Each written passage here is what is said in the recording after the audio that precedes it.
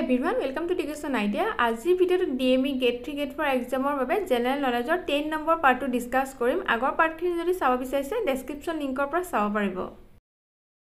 First question, which of the following chemical compounds is known as blue vitriol? নিম্নলিখিত কোনটো ৰাসায়নিক যৌগক blue vitriol বুলি কোৱা হয়?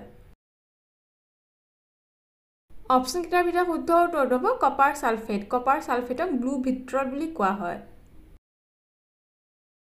Next question, alcohol affected which part of human body? হুৰাই মানৱ শৰীৰৰ কোনটো অংশ প্ৰভাৱিত কৰে? অপচন কেইটাৰ ভিতৰত শুদ্ধ উত্তৰ হ'ব চেৰিবেলাম। হুৰাই মানৱ শৰীৰৰ চেৰিবেলামত প্ৰভাৱিত কৰে। Next question, which of the following tests help in diagnosis of cancer? নিম্নলিখিত কোনটো পৰীক্ষাই কৰ্কট ৰোগ নিৰ্ণয় কৰাত সহায় কৰে? অপচন কেইটাৰ ভিতৰত শুদ্ধ উত্তৰ হ'ব বায়োপসি। বায়োপসি পৰীক্ষাই কৰ্কট ৰোগ নিৰ্ণয় কৰাত সহায় কৰে। Next question, what part of the eye gives it a distinctive color? চকুৰ কোনটো অংশ এক সক্ৰিয় ৰং দিয়ে? অপচন কেইটাৰ ভিতৰত শুদ্ধ উত্তৰ হ'ব আইৰিছ। চকুৰ আইৰিছে এক সক্ৰিয় ৰং দিয়ে। Next question, in which of the following organs Bowman's capsule is found? নিম্নলিখিত কোনটো অংগত বুমেনৰ ক্যাপসুল পোৱা যায়? অপচন কেইটাৰ ভিতৰত শুদ্ধ উত্তৰ হ'ব কিডনি। কিডনিত বুমেনৰ ক্যাপসুল পোৱা যায়। Next question, hemoglobin in humans has the highest affinity for which of the following gases? মানুহৰ হিমোগ্লোবিনৰ নিম্নলিখিত কোনটো গেছৰ প্ৰতি সৰ্বাধিক সম্পৰ্ক আছে? অপচন কেইটাৰ ভিতৰত শুদ্ধ উত্তৰ হ'ব কাৰ্বন মনোক্সাইড। মানুহৰ হিমোগ্লোবিনৰ কাৰ্বন মনোক্সাইড গেছৰ প্ৰতি সৰ্বাধিক সম্পৰ্ক আছে। Next question, tooth decay occurs due to the deficiency of which mineral? কোনটো খনিজ পদাৰ্থৰ অভাৱৰ বাবে দাঁতৰ ক্ষয় হয়? অপচন কেইটাৰ ভিতৰত শুদ্ধ উত্তৰ হ'ব ফ্লোৰিন। ফ্লোৰিনৰ অভাৱৰ বাবে দাঁতৰ ক্ষয় হয়। Next question, which of the following substances is stored under water? নিম্নলিখিত কোনটো পদাৰ্থ পানীৰ তলত সংৰক্ষণ কৰা হয়? অপচন কেইটাৰ ভিতৰত শুদ্ধ উত্তৰ হ'ব ফসফৰাছ। ফসফৰাছ পানীৰ তলত সংৰক্ষণ কৰা হয়। Next question, which gas is known as fuel of future? কোনটো গেছক ভৱিষ্যতৰ ইন্ধন বুলি কোৱা হয়? অপচন কেইটাৰ ভিতৰত শুদ্ধ উত্তৰ হ'ব হাইড্ৰোজেন। হাইড্ৰোজেন গেছক ভৱিষ্যতৰ ইন্ধন বুলি কোৱা হয়। Next question, which among the following is the heaviest gas? নিম্নলিখিত কোনটো আটাইতকৈ গধুৰ gas?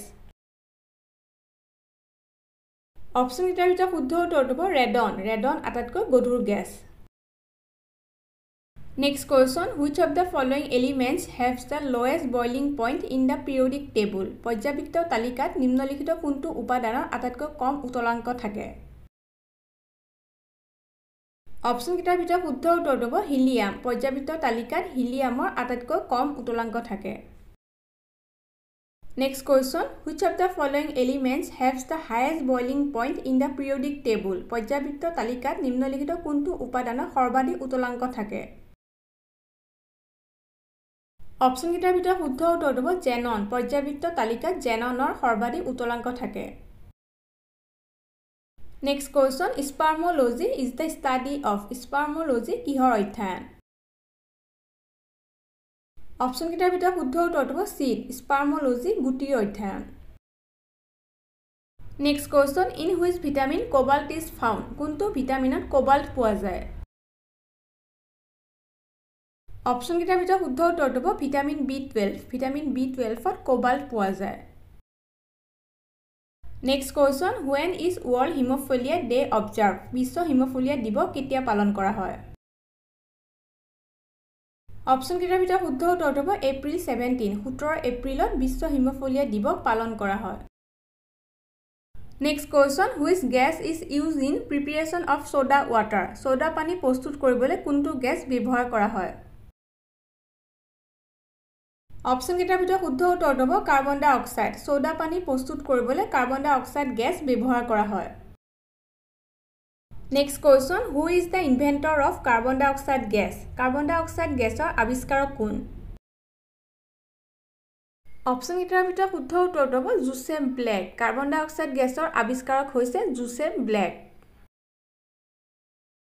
Next question, in which year India adopted noise pollution rule? কোন বছৰত ভাৰতে শব্দ প্ৰদূষণ নিয়ম গ্ৰহণ কৰিছিল? অপচন কিটাৰ ভিতৰত শুদ্ধ উত্তৰটো হ'ব 2000 চনত ভাৰতে শব্দ প্ৰদূষণ নিয়ম গ্ৰহণ কৰিছিল। Next question, potassium nitrate is used in. Potassium nitrate ব্যৱহাৰ কৰা হয়। অপচন কিটাৰ ভিতৰত শুদ্ধ উত্তৰটো হ'ব ফাৰ্টিলাইজাৰ। potassium nitrate সাৰত ব্যৱহাৰ কৰা হয়। Next question, which is the enzyme that digests milk protein? গাখীৰৰ প্ৰটিন হজম কৰা এনজাইমটো হৈছে অপচন কিটাৰ ভিতৰত শুদ্ধ উত্তৰটো হ'ব ৰেনিন। গাখীৰৰ প্ৰটিন হজম কৰা এনজাইমটো হৈছে renin. Next question, Joule is the unit of. Joule কিহৰ একক? অপচন কিটাৰ ভিতৰত শুদ্ধ উত্তৰটো হ'ব এনাৰ্জি। Joule শক্তিৰ একক। Next question, what is the unit of the nervous system? স্নায়ুতন্ত্ৰৰ একক কি? অপচন কিটাৰ ভিতৰত শুদ্ধ উত্তৰটো হ'ব নিউৰন। স্নায়ুতন্ত্ৰৰ একক হৈছে neuron. Next question, who is the discoverer of hydrogen? হাইড্ৰজেনৰ আৱিষ্কাৰক কোন? অপচন কিটাৰ ভিতৰত শুদ্ধ উত্তৰটো হ'ব হেনৰি কেভেন্ডিছ। হাইড্ৰজেনৰ আৱিষ্কাৰক হৈছে Henry কেভেন্ডিছ। Next question, the principal metal used in manufacturing steel is. ইস্পাত নিৰ্মাণত ব্যৱহৃত মুখ্য ধাতু হৈছে অপচন কিটাৰ ভিতৰত শুদ্ধ উত্তৰটো হ'ব both A and B। ইস্পাত নিৰ্মাণত ব্যৱহৃত মুখ্য ধাতু হৈছে আইৰণ আৰু manganese. Next question, which was the first antibiotic? প্ৰথম এন্টিবায়টিক কোনটো আছিল? অপচন কিটাৰ ভিতৰত শুদ্ধ উত্তৰটো হ'ব পেনিচিলিন। প্ৰথম এন্টিবায়টিকটো আছিল penicillin. Next question, who measured the speed of light for the first time? কোনে প্ৰথমবাৰৰ বাবে পোহৰৰ গতি জুখিছিল? অপচন কিটাৰ ভিতৰত শুদ্ধ উত্তৰটো হ'ব ৰুমৰে প্ৰথমবাৰৰ বাবে পোহৰৰ গতি জুখিছিল। Next question, the source of oxygen generated during photosynthesis is. সালোকসংশ্লেষণৰ সময়ত উৎপন্ন হোৱা অক্সিজেনৰ উৎস হৈছে অপচন কিটাৰ ভিতৰত শুদ্ধ উত্তৰটো হ'ব water। সালোকসংশ্লেষণৰ সময়ত উৎপন্ন হোৱা অক্সিজেনৰ উৎস হৈছে পানী। Next question, which one of the following elements is associated with teeth disorder? নিম্নলিখিত কোনটো উপাদান দাঁতৰ বিকাৰৰ সৈতে সম্পৰ্কিত?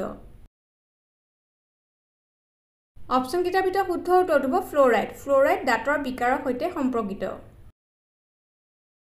Next question, the main function of white blood cells in the human is to. শৰীৰত শ্বেতৰক্ত কণিকাৰ মুখ্য কাৰ্য হৈছে অপচন কিটাৰ ভিতৰত শুদ্ধ উত্তৰটো হ'ব to defend the body against infection. শৰীৰত শ্বেতৰক্ত কণিকাৰ মুখ্য কাৰ্য হৈছে সংক্ৰমণৰ পৰা শৰীৰক সুৰক্ষা দিয়া। Next question, sodium was discovered by. sodium কাৰ দ্বাৰা আৱিষ্কাৰ কৰা হৈছিল? অপচন কিটাৰ ভিতৰত শুদ্ধ উত্তৰটো হ'ব হামফ্ৰি ডেভি। sodium হামফ্ৰি ডেভিৰ দ্বাৰা আৱিষ্কাৰ কৰা হৈছিল। আজিৰ ভিডিওটো ইমানটা শেষ কৰিছো। ভিডিওটো যদি ভাল পাইছে লাইক কৰিব, শেয়াৰ কৰিব আৰু ইম্পৰ্টেন্ট কোৱেশ্চন বিলাক পাই থাকিবলৈ চেনেলটো যদি সাবস্ক্ৰাইব কৰা নাই সাবস্ক্ৰাইব কৰি লব। আকৌ এটা নতুন ভিডিওত লগ পাম। Thank U.